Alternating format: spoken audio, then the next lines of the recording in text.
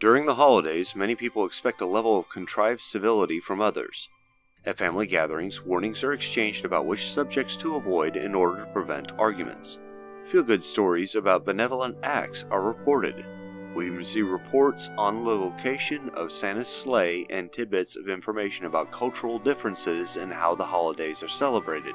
This is supposed to be the season of good feelings, and most people make concessions to maintain this positive atmosphere. Not CNN, it seems. They spent Christmas reporting again just how bad Trump is. Well then, it's time for some roasted opinions.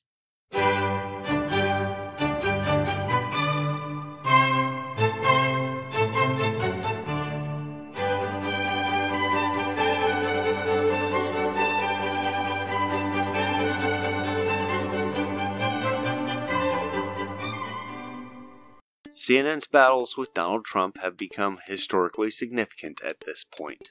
President Trump doesn't have much use for candy coating things, and his battles for control of press briefings with Jim Acosta would make a great case study in journalistic ethics. CNN faced a choice in response to his hostility: back off and let the situation calm down, or push harder to prove a point. I think that we all know by now that CNN chose to push as hard as possible. Every story, no matter the subject, became another round of "Orange Man bad." Let me remind you of some examples from the past. Intel chiefs present Trump with claims of Russian efforts to compromise him. Trump responded with this famous exchange.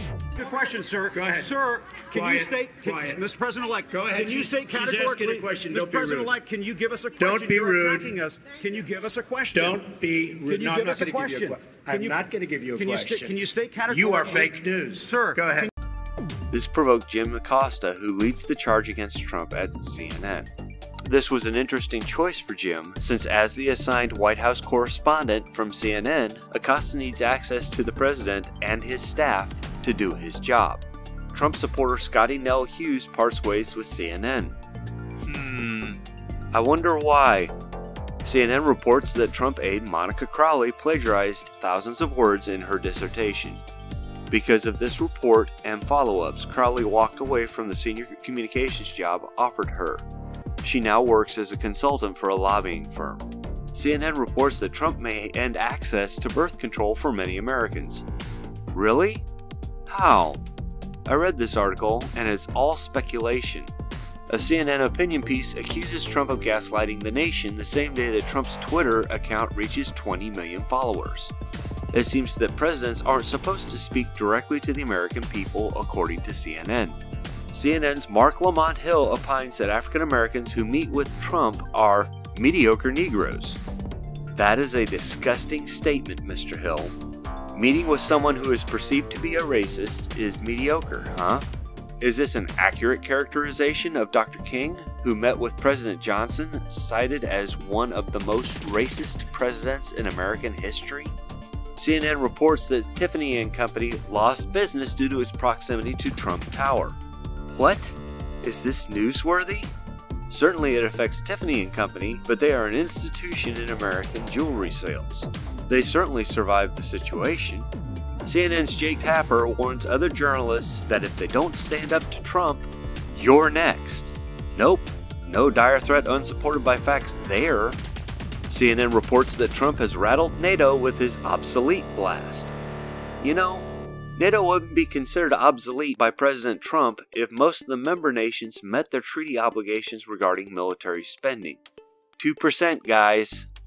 This is just the highlights between January 10th and January 17th, 2017. Trump wasn't inaugurated until the 20th. By the time Donald Trump became President Trump, he was in a full-blown media war with CNN. Do I consider the president innocent in this matter? No. Just no. Trump is an extremely blunt man, and he always hits back when someone hits him. That's why a meme was quickly published showing him smacking the crap out of CNN using an old clip from WrestleMania 23. His barbed tweets have given as good as CNN's reporting has given. There really have been no attempts to set aside the media war on either side, culminating in the temporary revocation of Jim Acosta's White House credentials. Jim Acosta filed suit in November to have them reinstated and won. But this latest mess... Here's a quick timeline. CNN reports that Trump asked a 7-year-old if he still believes in Santa Claus. CNN reports on Trump's statements about drugs crossing the border using the headline, "Trump's message on Christmas Day is a disgrace." CNN reports that Trump is frustrated with Treasury Secretary Mnuchin. And then, after stating that Trump is spending a lonely, bitter Christmas alone at the White House, CNN reports a surprise visit to the troops in Iraq as an illegal campaign rally that exposed thousands of uniformed service members to punishment for violating the DoD policy on political activity. That he misled the troops about a pay raise. That he was the Grinch who stole Christmas. You get the picture. Just wow. Jeff Zucker's network is pulling out all the stops to make the White House Trump-free again. Can't you see just how much damage you are doing to your own brand by throwing away journalistic integrity in favor of a media vendetta against President Trump? Can't you see that Trump supporters are far less likely to examine what Trump is doing wrong and rethink their support if you keep on attacking their guy for the perceived reason that he called you fake news? Can't you see that reporting demonstrably biased and sometimes patently false information about Trump simply makes you look more like fake news? It's been 2 years. How are your ratings doing, CNN? How many times are you going to allow your reporters and your reports to be the news instead of having them report the news? All that I've learned from your stories is Orange Man bad for so long that I only check what you report to look for potential content, not actual news. And as for your report that all the combat soldiers who aren't allowed to wear civilian clothes while on deployment, by the way, may face disciplinary action, as a retired combat veteran and career soldier, I can confidently state that this wasn't an issue when President Barack Obama signed autographs and took pictures with the troops. Nor when President George W. Bush did it, nor when President Bill Clinton did it, nor President George H.W. Bush, nor President Ronald Reagan.